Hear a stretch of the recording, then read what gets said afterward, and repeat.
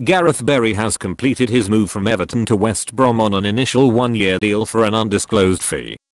The 36-year-old former England midfielder, who had 1 year remaining on his contract at Goodison, missed Everton's opening Premier League match of the new season against Stoke because of an ankle problem. "I want to come and help the team. That's always been the same for me, wherever I have played," Barry said. "I want to help the team improve, work hard and hopefully add quality."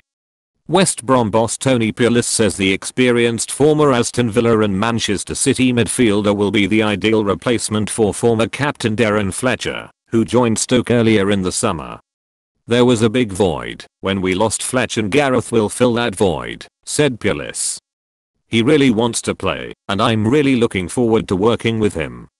He's a fantastic player, and I think his attitude towards playing is really gauged by the fact that Everton had offered him a 2-year contract to stay there."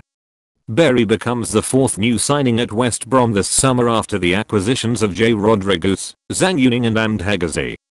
Pulis said in the build-up to his side's opening game of the season against Bournemouth that he wanted 4 or 5 more additions before the transfer window closed at the end of the month. The 36-year-old made 628 Premier League appearances and scored 52 goals, 2 of which came in league appearances for Everton, and needs to play just 5 more matches to overtake former Manchester United winger Ryan Giggs as the competition's all-time record appearance holder.